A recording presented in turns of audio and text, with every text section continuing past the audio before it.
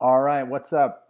If you are searching for how to remove the trend line from the legend in a chart on Google Sheets, then this is the video for you. It took me a very long time to figure this out. Couldn't find anything on the internet about how to do this.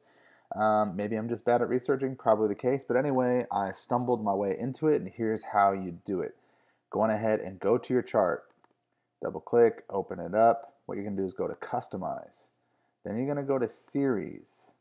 Then you're going to make sure Apply to All Series is selected. Don't choose a single one. Make sure Apply All is on. And then what you're going to do is you're going to scroll down here to Label. Now, most likely, what you're going to see here is that it says Custom. Just change this to None. And now all those annoying trend line things in the legend disappear while also keeping the trend lines, as you see here, intact. So it cleans up the legend, makes it way better, and makes sure that you don't lose any trend lines in your chart. Hope that helps. If you like this video, please like, share, and subscribe. Thanks so much.